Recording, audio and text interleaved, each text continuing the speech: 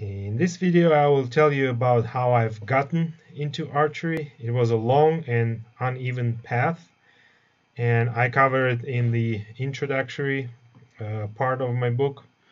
So basically it all started in my childhood. Like many kids that I grew up with, we used to make these bows out of tree branches, and we would just cut a fresh live tree branch and we would bend it a little bit and tie a rope on it, and then we would shoot it.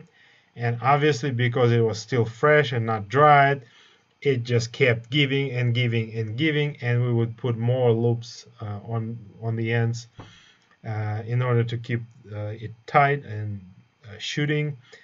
And it just kept bending and bending more until it kind of bent like this, and then at some point it just snapped, and that was it. And I made many bows. Sometimes I made a few bows like that in one day. They all broke. I was kind of frustrated because they only made a few good shots, and that's it. And at that point I left it because that was the limitation of the technology available to me back then. And then I returned to archery in 2006 or 7 when I was living and working in the United States. And this time it was an adult approach because I went to the club, the Tenji's Archery Lanes in Rhode Island, and Mr. James Dean himself gave me the first lesson. He taught me how to shoot like an adult with 3 fingers, the so-called European style or whatnot. And I got hooked immediately. I was shooting like crazy day and night and thinking about it all the time. Just any free second I had, I was at the club shooting. Luckily for me, there was a small but dedicated die-hard group of traditional archers, traditional league archers, who were shooting wooden arrows, simple bows. Mostly they had American flat bows, no shelves, no sights, no counterweights, and just plain bows. And I fit in with them. I shot with them. They were all really good, and it was a lot of fun shooting with them. And at that point I bought my first bow. It was a horse bow, with the distinctive shoulder shape and CS and etc. And I was shooting it, loved it. 3 fingers though in the beginning. And at some point around this time, maybe in 2008, my wife joined me. We for a short period of time we shot together, and at that time also I started transitioning from 3 fingers to thumb archery, and it was very frustrating for me because as when you put an arrow on the right side as opposed to left side, the archer paradox obviously works now in this way, in this direction, and it was hard to accommodate for that because as I was aiming the same way as with 3 fingers, an arrow on the left side, but now that arrow was on the right side, the paradox was working on the other direction, so my arrows kept hitting 2 or 3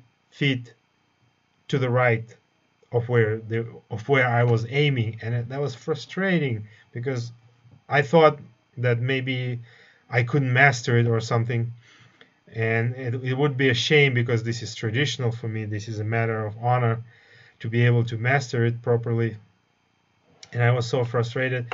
I contacted Thomas Duvernay, who wrote a few books on Korean archery, made a film about it. He's an expert, obviously, and he gave me an advice to twist the bow hand a little bit to kind of compensate for this archer paradox and shooting on the right side, and it worked. I finally started improving a little bit, started hitting the targets, and things finally started coming along well.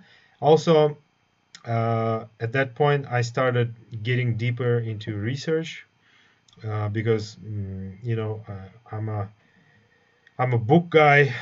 I always like to read about what I do, know the history, the traditions, and also it was a matter of kind of obligation because I couldn't shoot because I was a representative of one of the horseback cultures and native.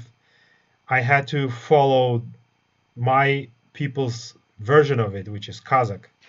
So I wanted to find an information on Kazakh archery, not Mongolian archery, not Tibetan or Manchu or Turkish. As much as I love them, I had to do our own version of it, and there was almost none information on it available. The sources in English ignored it completely, and the sources in Russian or Kazakh languages at best had few paragraphs, couple pages, or one chapter at the most devoted to Kazakh archery. And so I figured at that point I had gathered so much information on archery that I had to do it. It was my kind of responsibility. It was my duty to put this book together, and I started writing it in 2007 and 8, I believe. And it was coming along really well. I already started contacting publishers and etc. And then, of course, 2008 and 2009, the Great Recession happened. I lost my job. We went into economical hardship, had to downsize everything, and I just had to wrap it up completely, just kind of put it on the back shelf for a long time. And we were surviving, and at the end of this tough period, we ended up coming back to Kazakhstan. Now, since we lived in the United States, I lived in the United States for 8 years, I kind of lost touch completely with my friends and colleagues in Kazakhstan. So I had to start from the scratch, as I was an immigrant once again in my own town, in my hometown. So it also took a few years until I finally could get back to writing, finishing this book in 2015. And I even at that time I was so busy that I only had time to put it together, do the editing and etc., and just get it published, which happened in 2016. And the hard copy version of it came out, hard cover, black and white images, dual language. It has Russian and English versions together. So my first book, was very proud of it.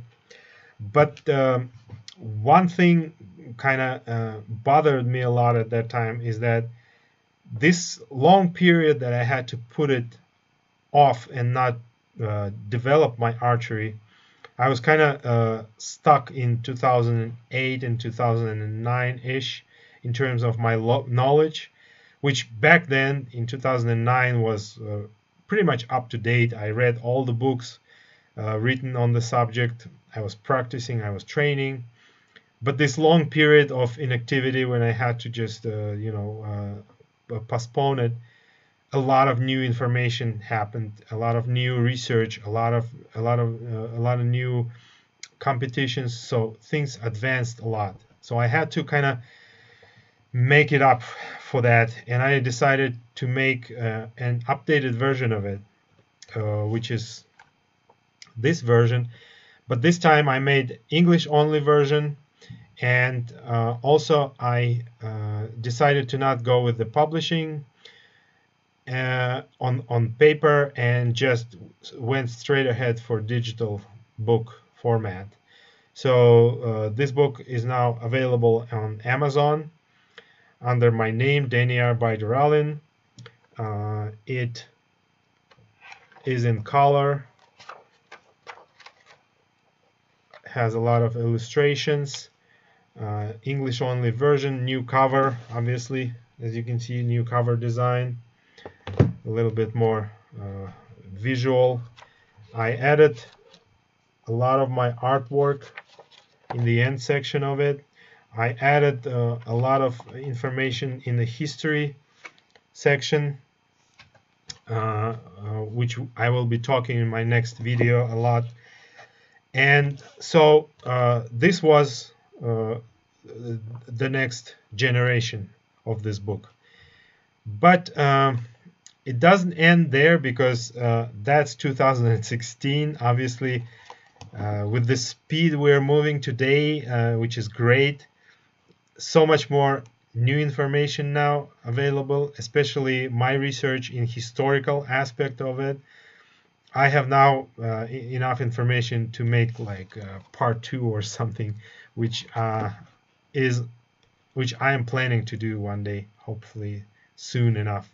But for now, this is it. We're talking about this particular book. It's available on Amazon, like I said, and I will continue covering what's in there in the next video.